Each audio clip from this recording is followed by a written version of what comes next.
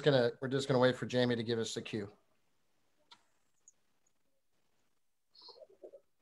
Okay, I think we are now live on Facebook. So listen, thank you to the three of you for joining me tonight. For those watching on Facebook, either live or who may be watching it later, I'm James Maloney. I'm the Member of Parliament for Etobicoke Lakeshore. And this is tonight. I am doing most recent of a number of Zoom/Facebook discussions I've been doing during COVID. And tonight is a particularly important one for reasons which will become more obvious as the evening moves along. Look, I'm thrilled to be joined by three very interesting, capable, qualified, and exciting people. And I'll start with, we're here to talk about, the genesis of this was we're here to talk about a movie, We Were Children, which was made in 2012. And we're all too familiar with events that have become more aware to people recently than they have in the past. And I hesitated because they're not recent events. These are historical events, and it's a part of Canada's tragic history that's only really, really coming to light in a larger way in the last months and years. And that perhaps is a positive thing, because more people are aware of it means more people want to do something to attempt to correct those wrongs. We're all familiar with the horrific discovery in Kamloops a few months ago of the unmarked graves, and then subsequently another discovery in Saskatchewan. Those aren't the last that are going to be uncovered, and it's a tragedy beyond description. In 2012, this film, We Were Children, was the Canadian-made documentary depicting the story of two survivors of residential schools. And we're joined tonight by Tim Wolochatiuk, who was the director of that film. And full disclosure to everybody's listening, Tim and I have been close friends for going on 40 years now. And I remember when you were making this film, Tim, the passion that you displayed and the enthusiasm, like it was inspiring then, and it's even more inspiring now, because, as I said, the relevance and the importance of this movie is greater than it's ever been. Tim's an award-winning director, producer, screenwriter. He's got a list of accomplishments that are too long to discuss tonight. Suffice it to say, he's really good at what he does, and I'm really lucky that he's here tonight, and I'm grateful to have him as a dear friend as well. We're also joined by Lisa Meeches, who I'm very excited. Lisa and you and I have not met before tonight. You are one of the founders of Eagle Vision, which has been around for 2 decades now. It's a Indigenous-owned production company. If you look at Eagle Vision's website, some of the productions are Academy Award winning, literally. I mean, Capote, I didn't know that until today, to be perfectly honest with you. The work you've done is remarkable. You're a recipient of the Order of Canada. You're a recipient of the Order of Manitoba. Speaking of long lists of accomplishments that are too long to talk about, again, we'd be here all night if I did that. But I'm really, really thrilled that you're here tonight to talk to us about this. And the third member of the group tonight is Pam Damoff, who is also a dear friend. Pam was elected as a member of Parliament in Oakville in 2015, at the same time that I had the good fortune to be elected in Etobicoke Lakeshore. We've been on committees together, and we've been seatmates in the House of Commons. And Pam now is the Parliamentary Secretary to Minister Mark Miller, who's the Minister of Indigenous Services. And she knows these issues firsthand. She's working on them every day with Minister Miller, and she brings a level of passion to that job that is inspiring, to say the least, too. So Pam, I'm thrilled you're here. And so before we get into the film itself, We Were Children, so as I said, was made in 2012. Again, to be candid, I first became aware of it because of my friendship with Tim. You watch the film and it creates a level of an awareness. I mean, and learning about the history and the tragedy, it's done by communicating the message. And this film does an incredibly good job of communicating that message. and it hasn't lost its power, because if anything, I watched it when it first came out. I watched it again a couple of weeks ago, and it's more powerful now and more meaningful now because people have a more expanded awareness of some of these issues. Now, when I first was elected in 2015, the first one-on-one meeting I had with our Prime Minister, who was very passionate about a relationship with our First Nations community, I gave him a copy of this film, and he was thrilled to receive it. And it was an honor for me to give it to him, and I did it because I know how important it was, and I know the significance of it, and I knew he would enjoy it. And then in 2016, as I said, I'm sitting with Pam in the House of Commons. She stands up one day and starts talking about an event she had just hosted in her constituency in Oakville, and they had shown We Were Children. And I sort of paid close attention. I tapped her on the shoulder. I said, I know the guy that directed that film. He's a dear friend of mine. So this thing has come full circle. So when I decided to host this discussion tonight, I first reached out to Tim. Tim suggested and reached out to Lisa, and I'm thrilled that you were able to join it. And then I was subsequently meeting with Pam about something else, and I asked her to join. So here we are, talking about a topic that is foremost on Canadians' minds. I'm not capable of even describing, how awful it is, but I want to talk to the three of you, and really Tim and Lisa. I mean, you made this movie in 2012, and in 2012, the level of awareness of the residential schools was a fraction of what it is now. So you were ahead of your time. So I want to know, and I think people want to know more about sort of the genesis of the film, how you two came to work together, what inspired you to make the film at that time, and just generally the background. So I don't know if Lisa or Tim. Well, I'll jump in before Lisa, even though this is, that film was Lisa's brainchild, and really her passion. She was the one that came up with the entire idea. But I think it's interesting from my point of view that Lisa approached me and some folks at Entertainment One and through Eagle Vision. I met with Lisa, and I think, like so many people in the audience, I was thinking, when you were saying a lot of people are not always aware of what happened in our past. And so many people say to me after they saw the film, I had no idea.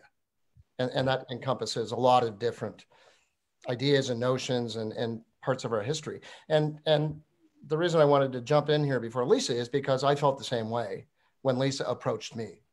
I had no idea. I knew a little bit about Indian residential schools, and I really, did a lot of research and read a lot of books and spent a lot of time with Lisa, and gradually became aware. I was a guy that went to a Catholic high school, had a Catholic upbringing, went to university, and was never really properly exposed to this story other than little tidbits that I might have heard, very infrequently on the news or in conversation, but really was, I'm embarrassed to say, was not even marginally aware of the story. And so I'll pass the buck to Lisa in terms of why she wanted to make the film, because, again, it really started with Lisa, and I just became a part of it, along with so many other people, I must say. Well, thank you, Tim.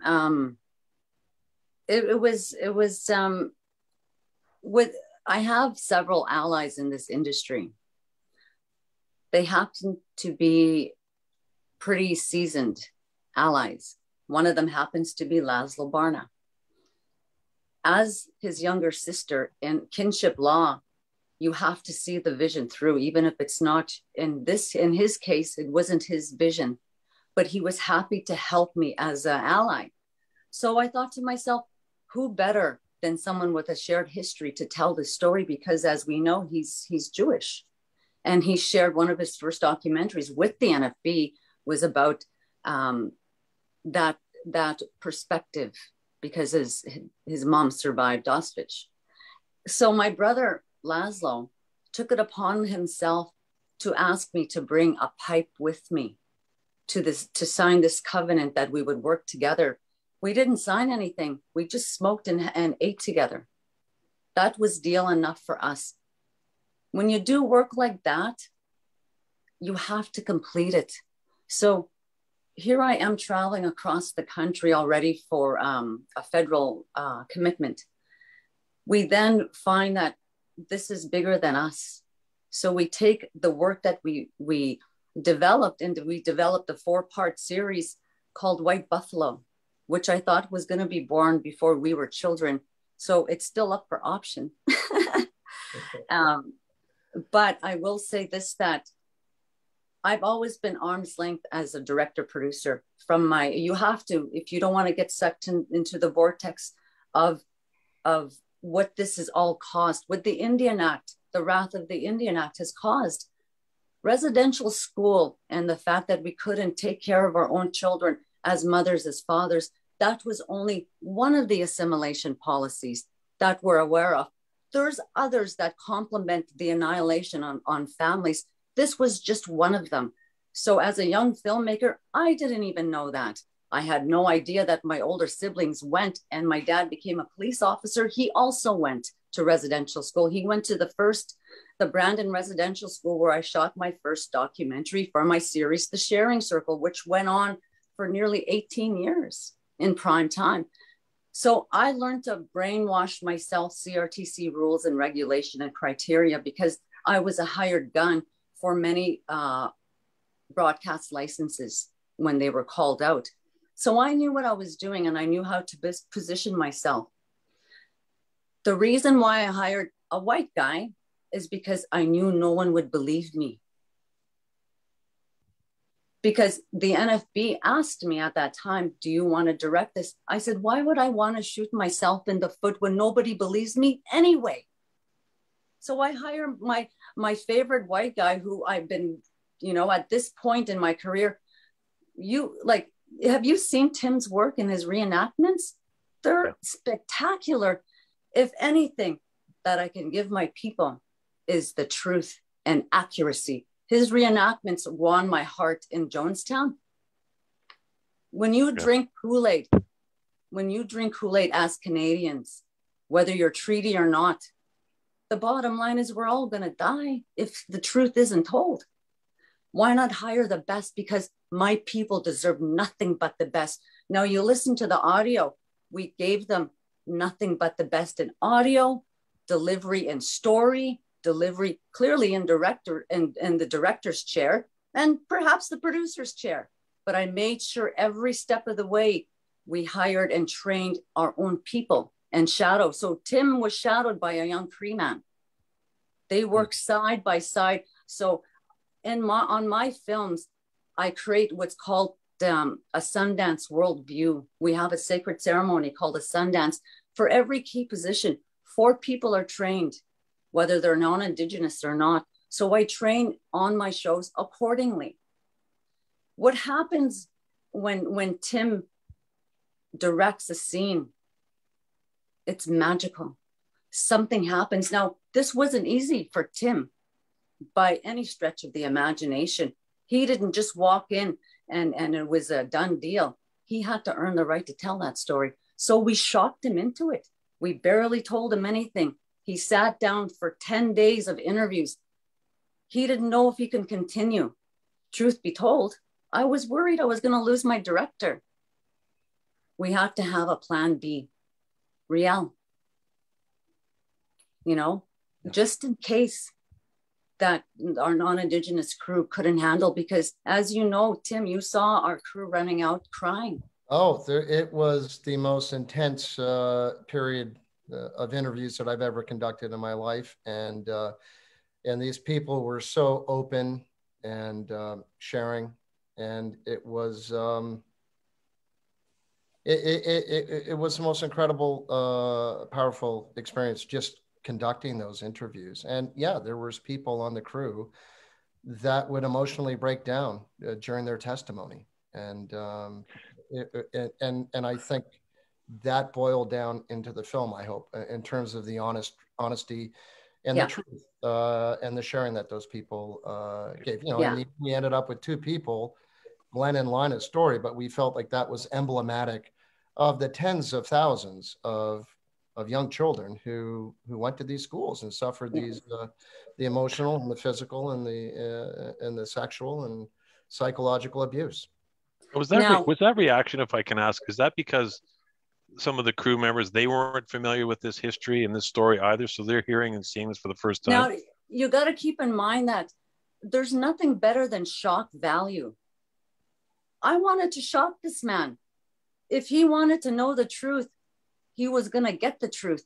I prayed for I'm a Turtle Clan. I'm a truth teller.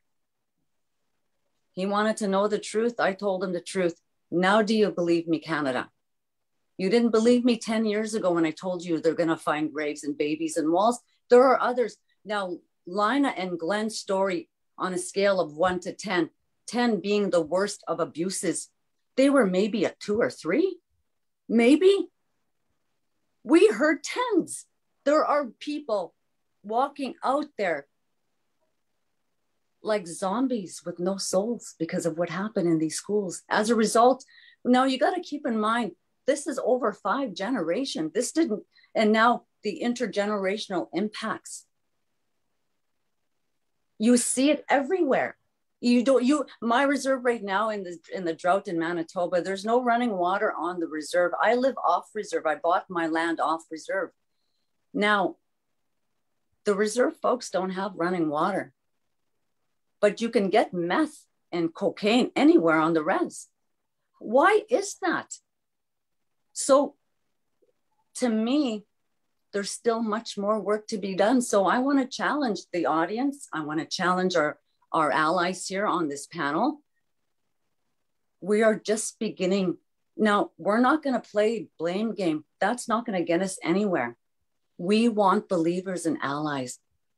For me as a filmmaker, this wasn't about tarring and feathering anybody. There were good people that were teachers in those institutions. There were good clergy people, both men and women. These kids were taught survival skills. Their parents weren't allowed to keep them. Stony Mountain Penitentiary was built for dissident parents. How is that nobody knows the story? Now, We Were Children is just scratching the surface. I guarantee with all these young filmmakers sprouting out, these truth tellers, we got to meet them halfway.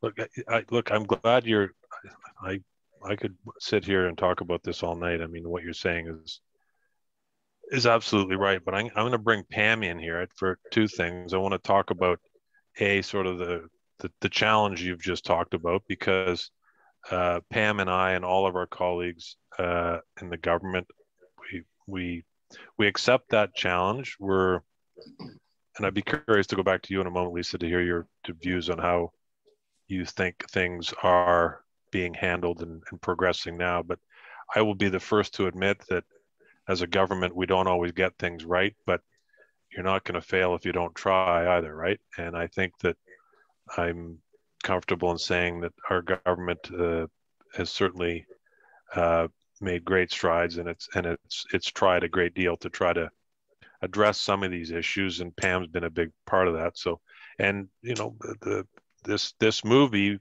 is a big part, I suspect, of Pam's mindset too. I mean, it was, as she said, she inspired her so much that she shared it with some of her own community members. So, Pam, I mean, you can talk about things that are happening right now with the government and over the past months and few years, actually, days for that matter. Well, thanks, James and Lisa and Tim. My goodness, this is it's such an honor to join both of you and to meet both of you. Lisa, if we were in person, I would offer you a gift of tobacco. Thank you for joining us. And I'm joining you today from Halton Region, and Halton Region is rich in history and modern traditions of many First Nations in the Métis, from the Anishinaabe to the Attawandaron, the Haudenosaunee, and the Métis. These lands surrounding the Great Lakes are steeped in Indigenous history. So as we gather together on these treaty lands, I'd like to acknowledge and thank the Mississaugas of the Credit First Nation for sharing their traditional territory with me here in my riding. I I have to tell you that when we screened the documentary, afterwards, I had a panel with three Indigenous people from my community. And when I first got up there, I actually couldn't speak. I was so emotional, and James knows I'm emotional at the best of times, but that night I could not find the words. As I looked at my three friends and thought, if I had been born in a different situation, I could have been in exactly the same situation. If I had been born on a reserve to an Indigenous family, my life would have been very different. And we had a former member of Parliament in the audience. He served in the early 1980s. He lives in my riding now. And during the Q&A afterwards, he said to me, I wish I had known what I learned in that movie. I never knew that when I served in Parliament. So it was really quite something. And then I had a lady who immigrated to Canada, and she said, why didn't I learn this when I took my citizenship test? And, you know, it had an incredibly, I'm sure I'm not telling you anything that you don't hear every time this film is screened anywhere. When the bodies were discovered at, oh, my mind's gone blank. Kamloops. I reached out to our colleague, Michael McLeod, who is from Northwest Territories, to see if he was okay. And he said, Pam, Indigenous peoples knew about all of this. It's you that didn't know about it. And in his community, he went to residential school. We're the same age. He said in his community, there had been a graveyard, and the Catholic Church had taken down all of the gravestones, plowed it over, and grew potatoes there. And so years later, the community built a memorial to the people who had been buried in this field. But I think it's been a discovery for non-Indigenous peoples. But Lisa, as you were saying, you worked with Tim because you wanted the people to believe you. I think, you know, for us, it was a shock. For others, the whole experience of residential schools is something that you and your families have grown up with. So certainly there's a few things I wanted to mention. A few weeks ago, I was at Mohawk Institute in Brantford. It's one of the oldest and was one of the largest residential schools. It operated from, I think it was 1830 to 1970. They only have recorded 52 deaths at that school. I mean, even in 1830, if you weren't in a residential school, people died, and at greater numbers. They only recorded 52 deaths at that school. They had 6 survivors that were there. So the federal government is investing $7.6 million, and the province is putting in the balance to give them almost $10 million to restore the institute, which is what the community wants to do. And I think that's really important, because what we want to do as a federal government is take the lead from survivors. We shouldn't be determining whether an institute is preserved, whether it's torn down, whether a community looks to see if there are bodies there or whether they don't. It needs to be driven by the First Nations themselves. And yesterday, you may have seen that there was an announcement made so that we can support First Nations who want to locate burial sites, who want to commemorate and memorialize these innocent lives that have been lost. So we announced $320 million in additional support that will be survivor-centric and culturally informed. And there's a number of components to it. The part that I'm most pleased about, because at Indigenous Service we pushed for this, was mental health supports for survivors and for communities. So there's an additional $100.1 million to support the work. Sorry, that's the wrong number, $107 million. I've got this stuff written down here so that I get all the numbers right. To enhance the mental health supports that are being provided. There's also going to be $83 million to supplement the research and locate burial sites if that's what the community wants to do, and to commemorate and memorialize it. That we'll be establishing a national advisory committee to advise communities, First Nations, and the Government of Canada on how best to do this work. And then $100 million if First Nations want to restore, demolish, rehabilitate, whatever it is that they wish to do. There's funding for that as well. And the Minister of Justice, David Lametti, announced that we are going to select a special interlocutor who will work with Indigenous peoples, provinces, territories, and First Nations to identify the measures and make recommendations regarding any changes we need to laws, regulations, policies, practices around unmarked and undocumented graves and burial sites. So that's a quick summary of some of the announcement that was made yesterday. But Lisa, I'm curious, you mentioned that your community still has a long-term drinking water advisory in Manitoba. There are still two. No, what I stated was that because of the drought. Oh, I'm sorry, yeah. I misunderstood you. Yeah. I misunderstood you. It's because of the drought, Pam. Okay. Okay. That's great, Pam. Thank you for that. I just want to go back to you for a second, Tim, and something Lisa said. So she talked about, and I know what she's talking about when she says she wanted to get the right guy, because I said I've known Tim for a long time. All these projects, like sitting and talking to Tim about whatever project he's working on, you feel inspired, and the things you learn from talking to Tim never cease to amaze me. And there's this project more so than any other he'd worked on. But the shock value that Lisa was talking about, sort of the getting you ready to do this. Tell us what sort of impact that had on you, and what it was like going through that. Yeah, thanks, James. And Pam, that was amazing. That was great to hear. By the way, it was very much so an education for me. That was, what books should I read? Which people should I talk to? Lisa was my guide. I would be remiss if I didn't mention Kyle Irving, who was, a brother on this project and a partner of Lisa's. And he was an amazing contributor and very passionate about the entire project. I spent personally 5 years of my life on and off working on this project. And as a freelancer who produces and/or primarily directs, generally you get blocked into a commitment where it's like, we need you for 6 months for a project or a year.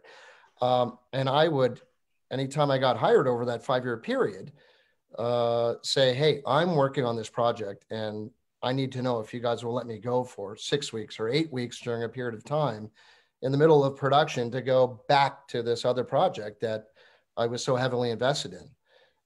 And so I spent 5 years of my life working on that from start to finish. Lisa and Kyle, 7 years. And so the arc of my own personal education was really, significant. It's marked me to this day. I mean, I read an article about anything to do with Indigenous people, what's going on out there. And I can't help but being attracted to it. It's, after spending that amount of time and learning about it, you become, I guess in essence, a different person. It shapes you.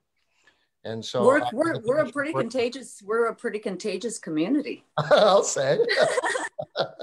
That's a good thing. That is a good thing, because if you want to know the truth of what really happened, you don't have to look far. If they were your children, what would you do if you saw young people suffering and crying, or women, raising? Like, there's so many things that attribute to the world we live in now, which I call ground zero. Nothing has changed since this film. Now, you mentioned, Pam, all this money being allocated. Now, I was given a license to start the interviews from NFB.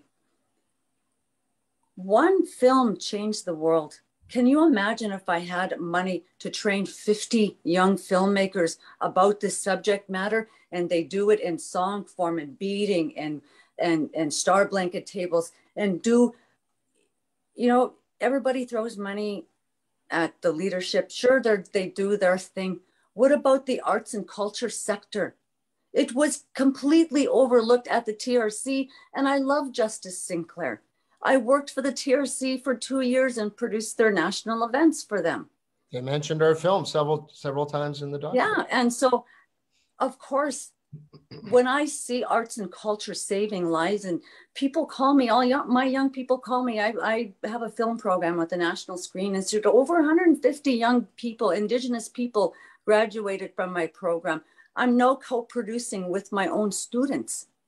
So these young people have a story to tell, have a song in their heart, have a dance to dance. They're hungry for culture, and they won't be getting it from video games. And you know what? The only way we'll change the content at the CBC or films that are made is by those young people learning from you, Lisa, and going out and producing their own productions. And I mean, we have been investing in the languages for sure. Mark Miller took Mohawk lessons down at Six Nations before he was minister and I was parliamentary secretary. During one of January, we went down so that he could meet the language teachers, and we, you know, spent some time at the language school. And we have put funding into the language side. The arts, I'm not as sure, so I don't want to say yes. I don't want to say no. Otherwise, you would have been able to state it in bullet point. But you know what? It wouldn't be funded through us, good. though. It would be funded through Heritage, not Indigenous Services. So that's why I mean, I don't know for sure, Lisa. But it's see, we gotta eliminate. We gotta get these stories out while we have survivors living. We can't wait. We're gonna get it done with or without government help. We're doing it now anyway. Why not join the nation that is truth telling?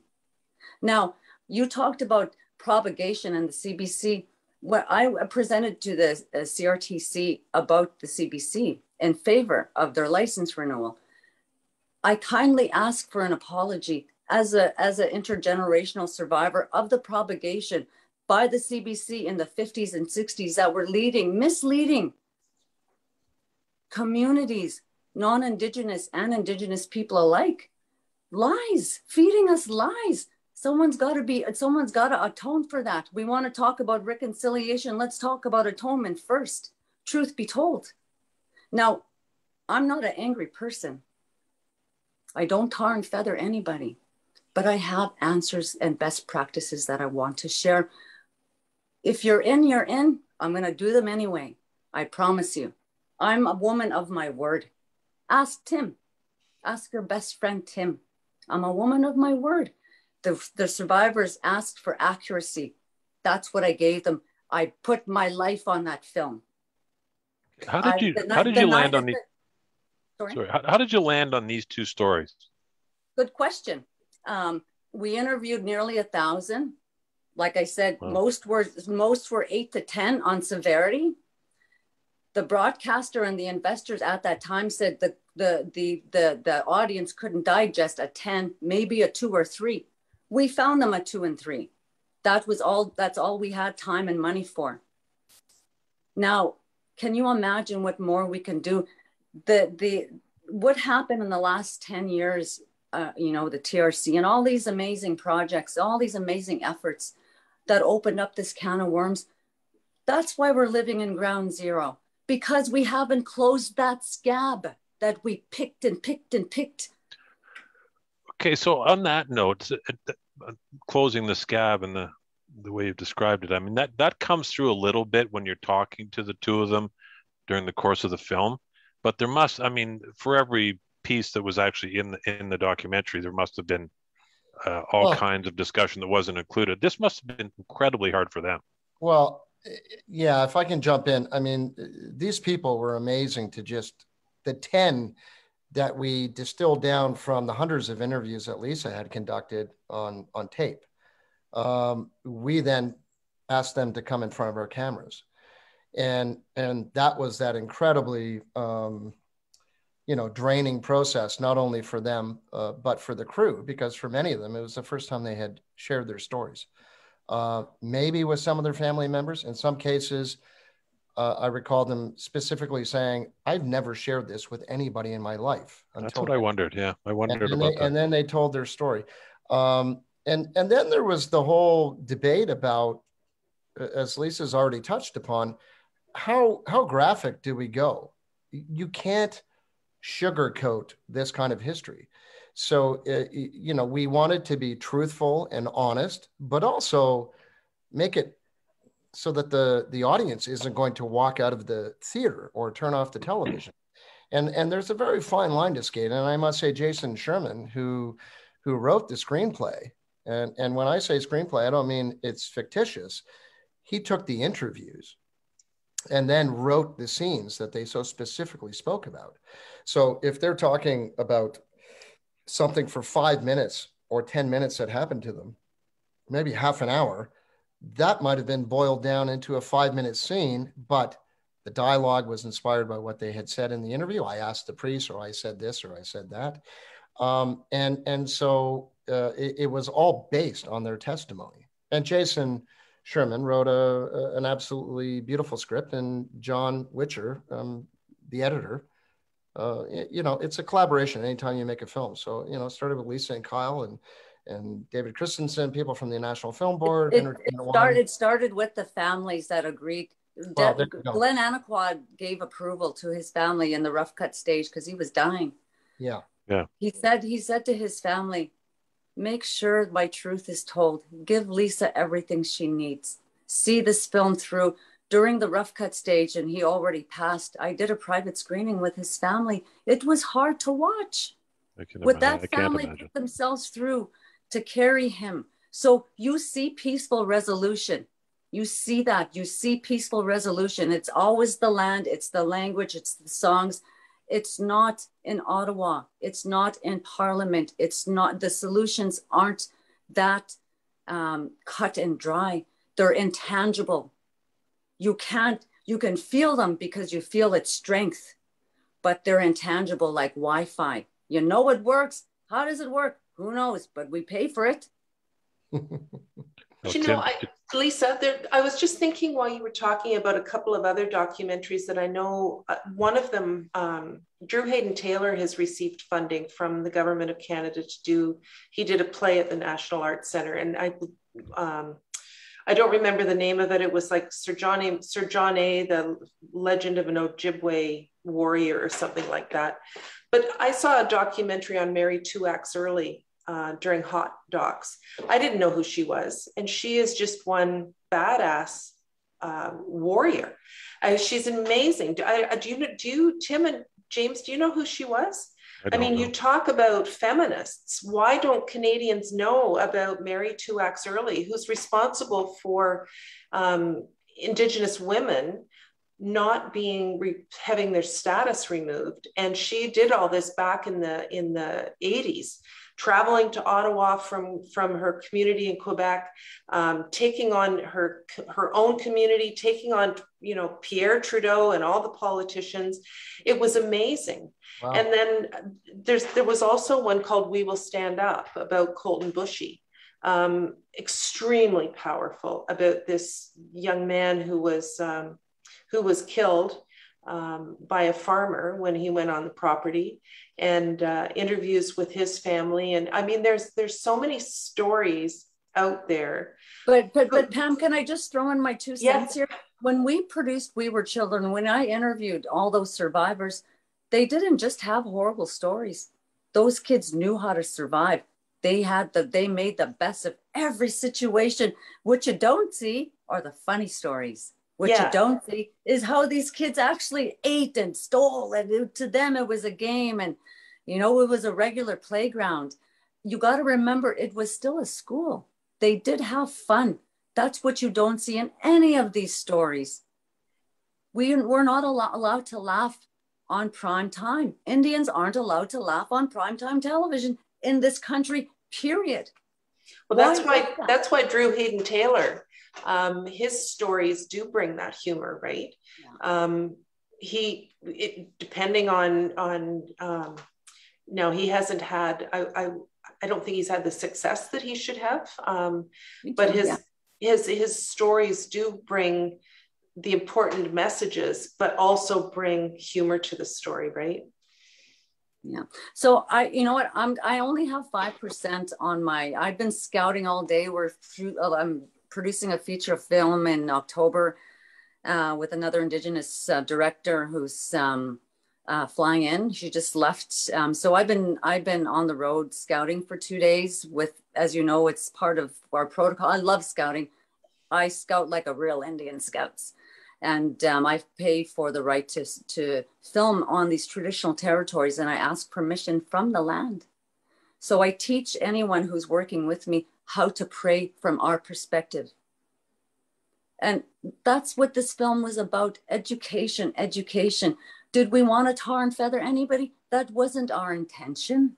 Our intention was to fulfill the covenant that we made with Creator and those survivors. They lived long enough to want to tell their story. As an intergenerational survivor, it was my honor and my pleasure to meet them halfway. That's the least I could have done. That's the least we all could do. So the challenge that I have for the audience or this panel, befriend your fellow Indigenous people. If you can name 5 by name, clearly you're not doing your work. You should have plenty of friends. We're a dime a dozen on most reserves. Bottom line, we like laughing. We like having fun. We enjoy non-Indigenous allies. I call Tim my brother. We're not blood related, but man, I sure do respect him. He's my brother and has my back and has my people's back. And so does Laszlo. So does all Jason Sherman, especially Kyle Irving, especially Rebecca Gibson. They're my brother and my sister. And I love them and adore them. They love me, they chose me and I chose them. The difference in kinship law when you're blood related is you're stuck with your blood. Kinship laws, you get to choose. And sorry, Lisa. No, go ahead. So that's why I have so many relatives, not because I want to strategize, but because it's my good intention, because I believe in natural law before CRTC rules and regulation, before even man-made laws. I'm a woman of the law of the land. I'm a grandmother first. That's what gives me the right to tell stories. I've done this all my life. I've been a filmmaker.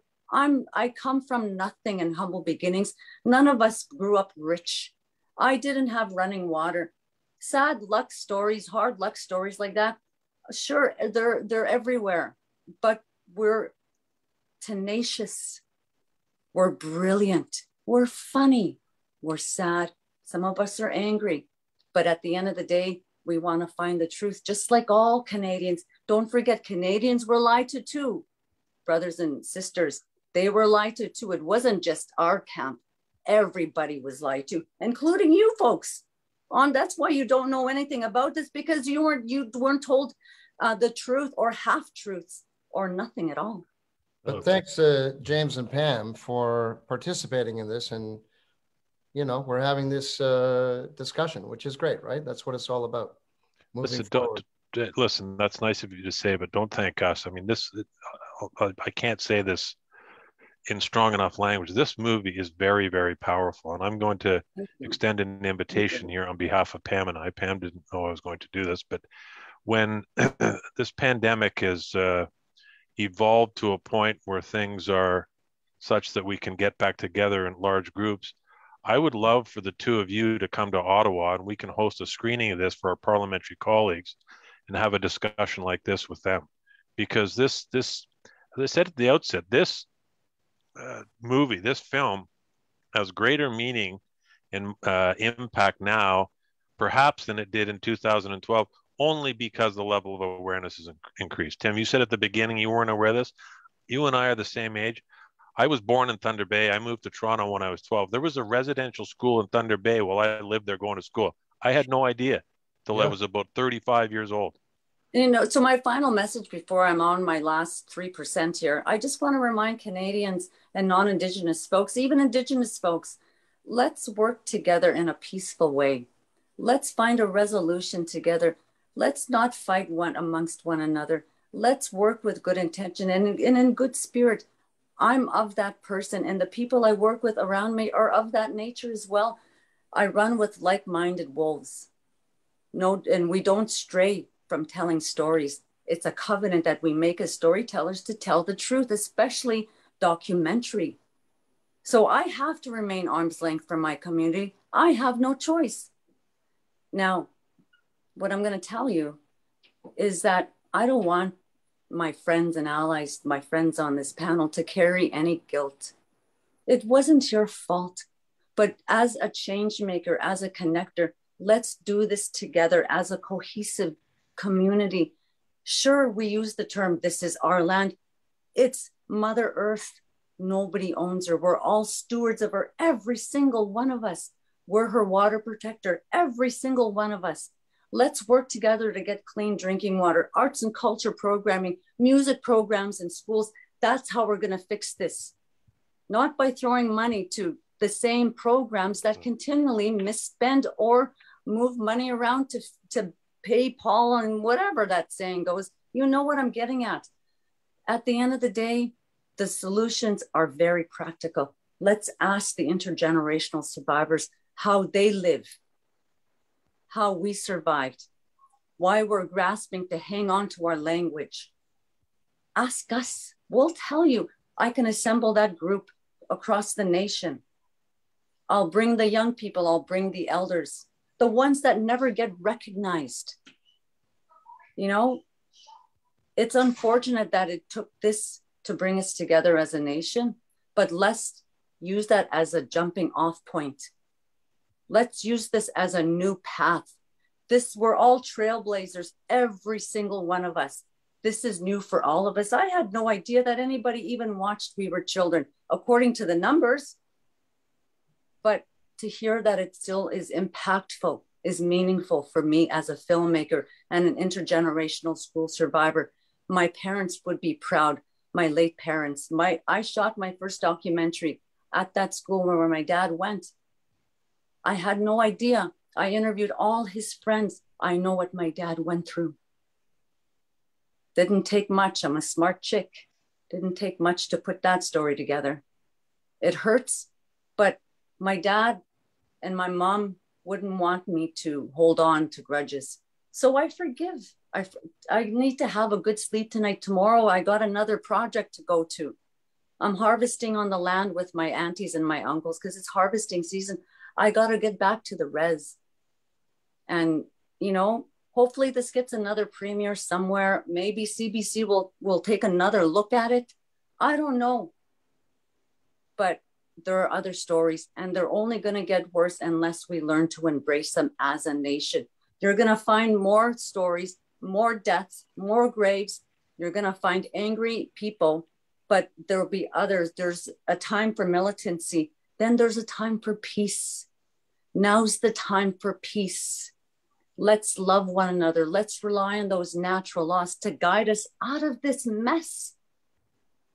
We were all responsible as long as we choose to not live a certain way of life according to how Creator understands us two-legged. We're stupid people. We know that. The four-legged have never compromised, or the winged nation have never compromised their existence to live and to live in harmony with one another. All of us, different colors, skin people, we should listen to the animals. We should listen to the trees. That's the reality. That's where I draw my strength from. You want to call me successful? It's not me. It's the people I surround myself with. I barely have an education and barely know I'm dyslexic. I didn't know that, but I surround myself with good allies. I'm smart that way. I should have been there when Treaty 1 was being negotiated. I'm sure we would have got a better deal. But anyway, I just want to say thank you. It's been a pleasure. And thank you so much for taking it upon yourself to showcase and to promote our vision. This is not just my vision. It's the vision of every single family that has ever woken up with brown skin and felt ugly. Those days are gone. I've always believed in all my work as a filmmaker, the beauty of our people. Never compromised on that. And I still won't, but I'm going to drag you folks kicking and screaming with me if I have to. You don't have to. We're going to come along willingly. There is nothing I could add at this point. I'm going to leave it there. All I'm going to say is, Pam, thank you for joining us tonight. Thank Lisa you. and Tim, I can't possibly thank you enough for joining us tonight, but for making this film and giving us the opportunity. Can I just jump in and let your audience, whoever's out there listening, that the film is available on Amazon Prime if they are interested. I'm sure you could, I think you can get it on Apple TV. And it's out there on iTunes as well.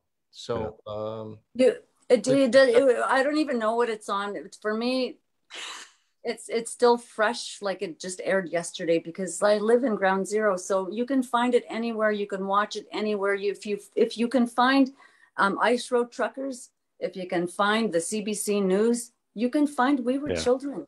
Yeah. Here. And you should. And that's where I will leave it. You should watch. This is a must watch. Movie of the year. It's not exactly the feel-good movie of the year. Take some medicine, take loved ones, talk about it, discuss it, talk to your clergy people, talk to elders, invite a survivor to watch it with you, someone who's already healing or starting that healing process, because not all of us are. That's when anger sets in. The more respect we use as a nation, the better off we'll be in finding a solution. The scene at the beginning when young Lena gets in that truck and leaves her mother, I almost had to turn it off again. It was just, anyway. Guys, thank you. And we will pick this up, and we will do this in Ottawa. And I hope everybody who's watching this takes up the challenge and also watches the film, because it's important and it means a lot. So thank you, everybody. I really, really appreciate it. Thank you, guys. Thanks, James. Thanks, Tim. My pleasure. Thanks, Pam.